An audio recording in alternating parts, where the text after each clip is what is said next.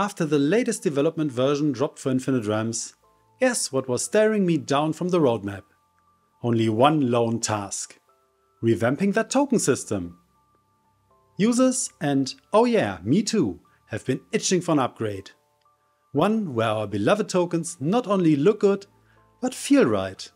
And heck, why not toss in some personal flair while we're at it? I mean, with a rock solid foundation I'd built before, it should be a walk in the park, right? Boy, was I wrong. What I hadn't counted on was the inner child in me. You know, the one with those sparkling eyes that can't help but chase after every shiny new idea and randomly toss it into the mix. That kicked off a 4 to 5 week sprint that was nothing short of intense. Most of you know, Infinite Realms isn't my day gig. On the side, I've been rolling out a project with a colleague for close to 9 months. And if the universe loves drama, August 11th was hanging over me. That's when Nina and I hit the seas on our sailing adventure. Come hell or high water, ready or not. Setting sail with not ready? Not an option, so full sails ahead. Luckily, there were 2 D&D sessions on our Rime of the Frostmaiden campaign during the development time, where I could test the new features as Dungeon Master. In the first session, my players defeated the Shadulin dragon and eventually arrived at Zardorok's mountain fortress. A dungeon crawl was on the agenda for the second session. In the thick of it all, I'd made some serious strides with the new token system. Now you could jazz up your game with imported images for character portraits, and even bring in those digital Hero Forge minis. I streamlined the move and token tool into a sleek combo, allowing multiple token shifts with a simple control key tap. Plus, for those who like to keep things consistent, there's now an option to save and reuse those perfect tokens as global templates. When I started adding optional lighting to the tokens, I had my first fatal idea. I noticed the striking way the light rays converged against the virtual walls on my UVTT test map, a feature that I had built in the last version. Why not do the same for the Fog of War brush? A prototype was quickly made, but terribly inefficient. The first working attempt resulted in an in-game performance of a whopping 1 to 3 frames per second on an M1 Pro MacBook. 3 days of optimizing and bug hunting later, the system was finally ready to go live.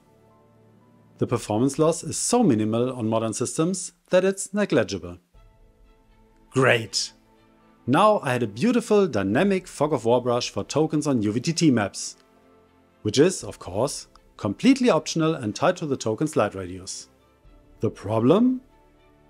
My maps for the Sunday session were only vanilla PNG files without any information on virtual walls. So I decided to quickly write a new tool to place virtual walls on legacy maps. Done and dusted. After much swearing and quite some success, I had a functioning prototype. Creating an intuitive and functional user interface took the longest, but that was also done by Saturday afternoon. Next up, draping my trio of maps with walls. Nah, that's when I noticed another deficiency that hurt my perfectionist soul. Compared to a UVTT map with its beautiful dynamic lighting, my legacy maps looked quite dull.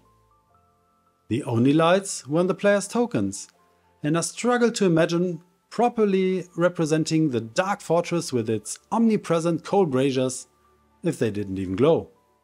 So I made my second fatal decision. I'll quickly build a tool to place configurable point lights on my legacy maps for tomorrow. Das ist fatal! Fatal, ja. Quick and dirty doesn't even begin to cover it. I focused on the bare essentials, somewhat neglecting documentation and testing. Late on Saturday, I had the light tool ready to a reasonable extent. I ran the compiler before going to bed at 1:30 AM. That way I could start finishing my maps with walls and lights the next morning in Infinite Realms. Well, that almost worked. There were various compiler errors and nothing worked on Saturday morning. A few quick bug fixes later, I finally had a working version. It was almost finished when the doorbell rang and the first players arrived. Like any good dungeon master, I used a healthy mix of improvisation and multitasking to get everything ready so the dungeon crawl could begin. And it was pretty epic. Some bugs did pop up, raycasts went haywire if a token was pulled through a virtual wall, unveiling all the fog of war in vicinity, the spawn points of my tokens were completely random, resulting in some searches, and I had messed up the aura system.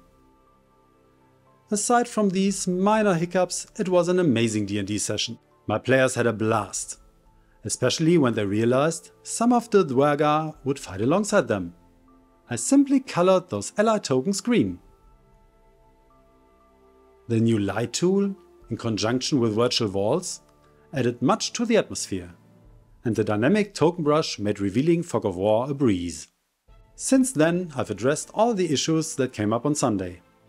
The release is not nearly as frightening as the initial version.